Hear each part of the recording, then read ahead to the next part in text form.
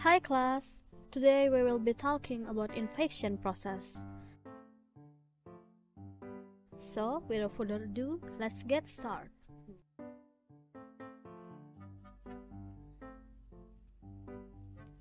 The basic purpose in life consists of two things, namely survival and reproduction. This goal applies to humans as well as microbes.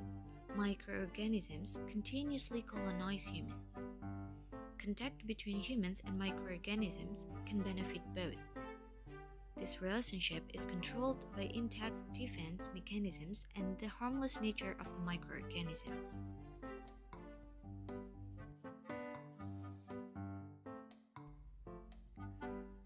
Factors that weaken host defenses or increase the virulence of microorganisms can disrupt equilibrium and cause disease. In unusual circumstances, contact between microorganisms and humans can lead to dangerous or potentially lethal consequences. The degree to which the balance shifts in favor of microorganism determines the severity of the disease. Infectious disease, along with maternal, perinatal, nutritional conditions, are the cause of 21% of mortality in Indonesia.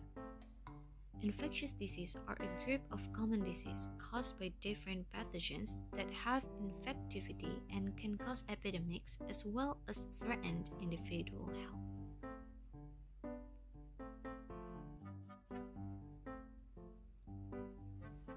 Infection is the process by which an organism forms a parasitic relationship with its host. This will produce an immune response in the host and produce the associated signs and symptoms. The immune response can be local or systemic. In certain circumstances, infections can occur but causes a reaction to colonizations of the organism. Individuals who experience this are considered carriers or carriers. The development of infections begins through transmission. Transmission is a complex interaction of pathogens, an environment conducive to transmission, and host susceptibility. The infections may invade only the surface and be destroyed by the epithelial defenses. The infections can also be subclinical, so that it only causes an increase in antibody titers before being destroyed. However, infections can also cause obvious injuries and clinical symptoms or are called infectious disease. Infection can cause infectious disease which then have the potential to cause epidemics. There are several sources of infections, namely patients who experience acute or chronic disease, carriers, and infected animals. Epidemic processes and epidemic factors also involve transmission routes, such as transmission by contact, air, food, insects, blood, or soil. In addition, the vulnerability of a population has an influence on this. Factors that influence the epidemic process include natural factors and social factors. The development of infections passes through three stages, namely the incubation period, latent infections, and the transmission period. The incubation period is the time during which the pathogen enters the host and causes symptoms. This can take days, weeks, or months. In latent infections, microbes have entered and multiplied. However, these microbes remain inactivated or latent for years, like tuberculosis and herpes zoster. After a period of latency and breeding, the pathogen can move and spread to other parts.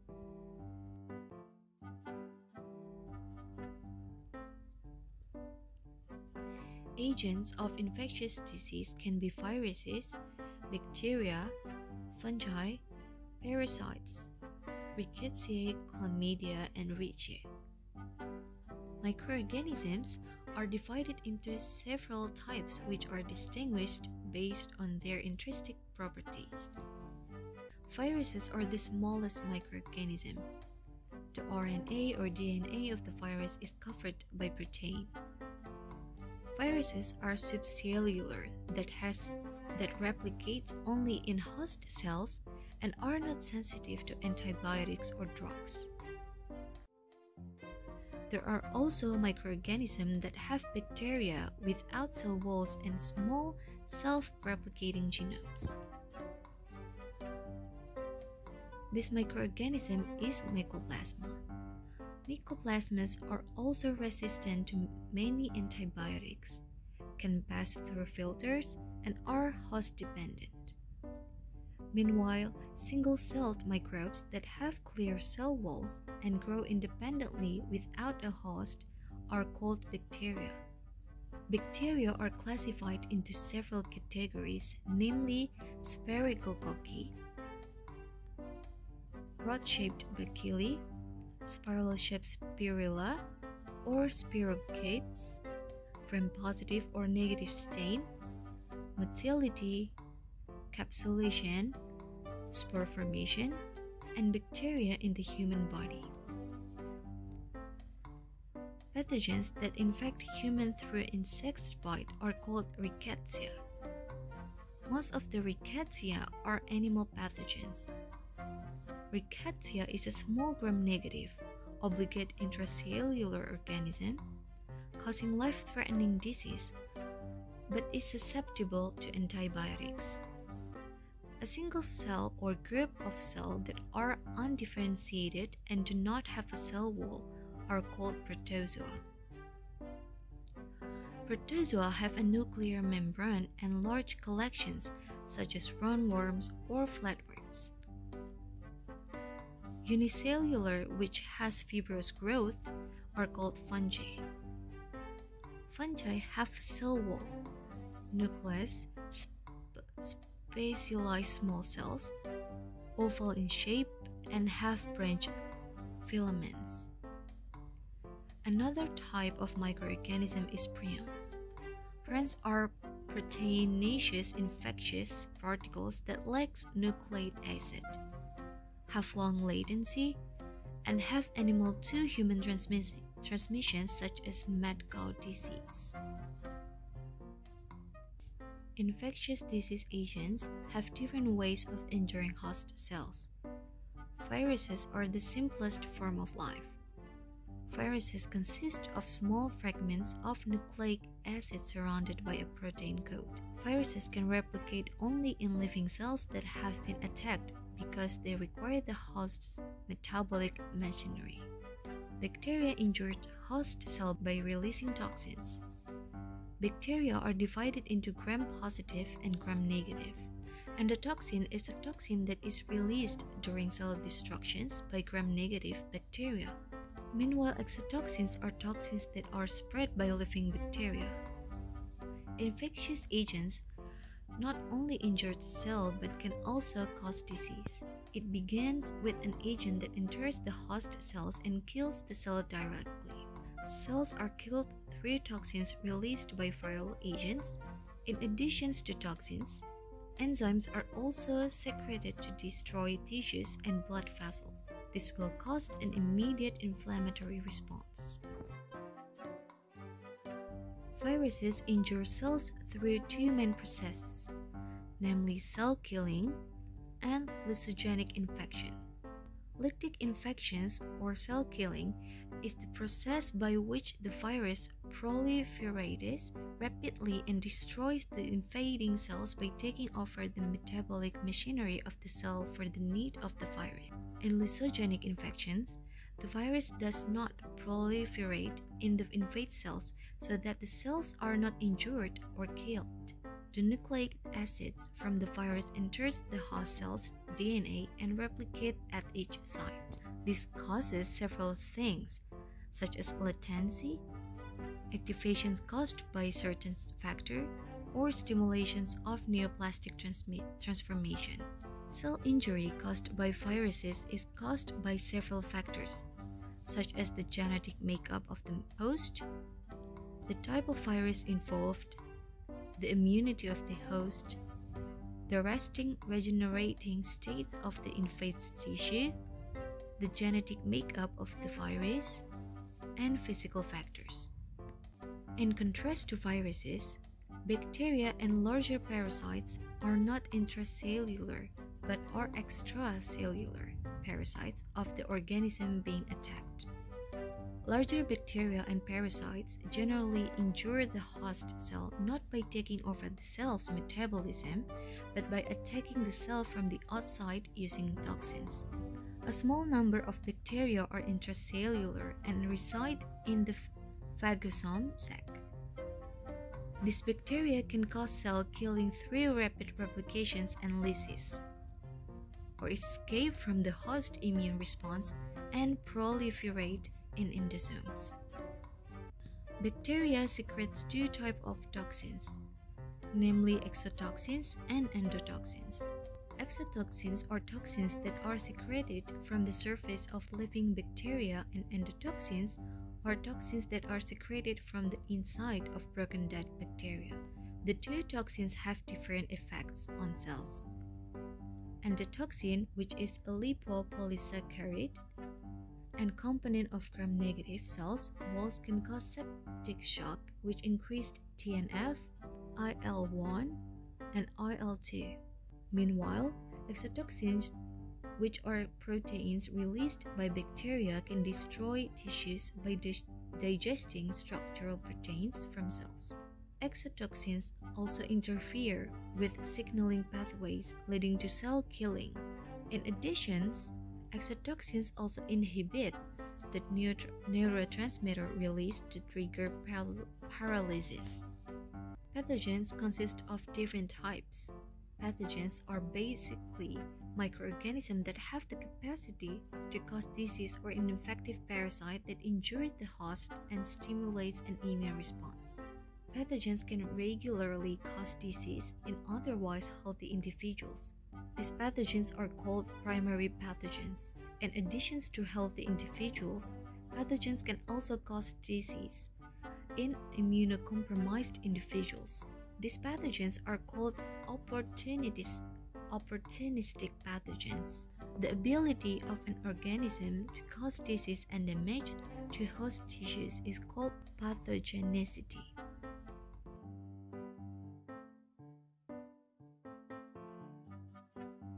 Transmission can occur through 5 main routes, namely contact, air, spark, intermediate, and factor. Transmissions by contact can occur directly or indirectly. Direct contact includes skin to skin and mucous membranes to mucous membranes, such as sexual contact, biting, touching, and kissing.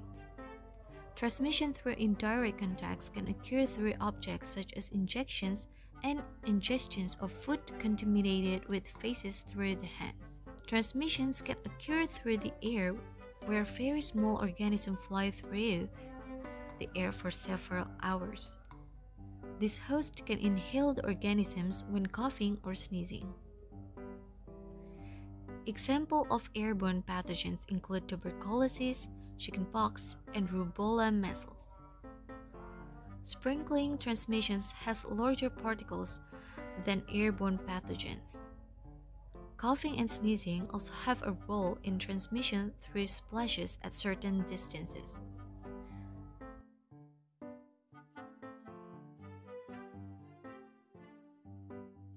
Transmission that occur through intermediate involves a common sources. Sources that can mediate transmissions are contaminated food, water, and intravenous fluids. Transmission through factors involves insects or animals as intermediaries between the host and the pathogen.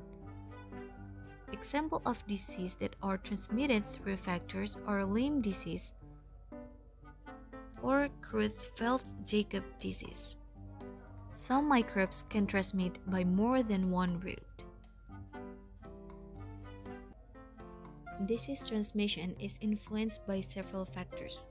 These factors are route of entry, virulence, number of organisms, host resistance, reservoir, and exit. The transmission chain starts with the reservoir. Reservoir is an environment where microbes can live and reproduce. Animals, plants, soil, food, and organic nutrients can be reservoirs for microbes. Reservoir provides the needs of microbes to survive at certain stages.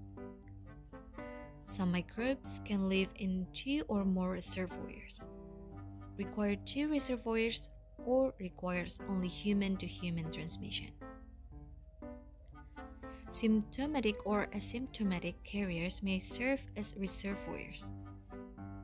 The next chain is the entrance. The route of entry can be ingestions, inhalations, bite, contact with mucous membranes, and transplantations. This is also influenced by the number of organisms and the durations of exposure that varies. In addition to the entrance, the exit is also part of the transmission chain. The exit or portal of exits is a place where organisms leave the reservoir. The exit is the site of growth of the organism that is related to the entry of the microbe to the next host.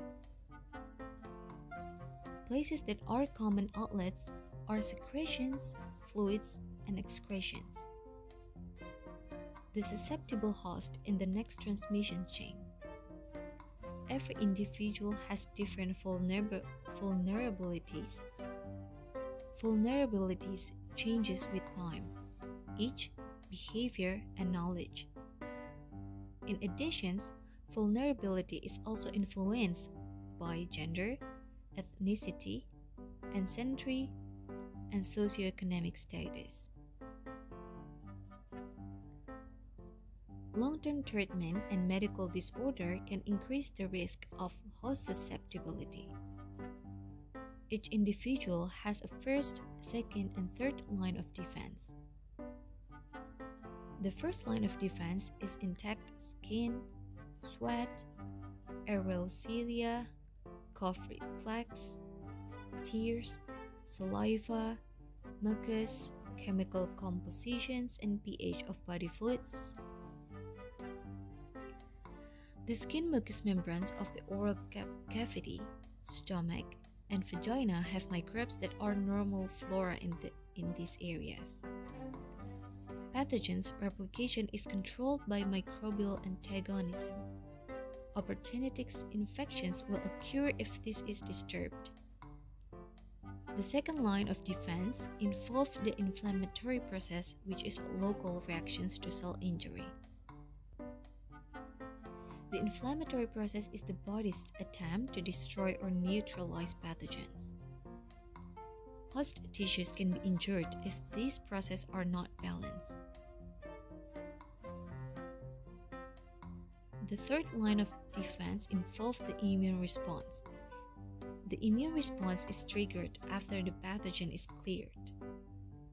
The immune response will use memory about pathogens to create protections against subsequent exposure.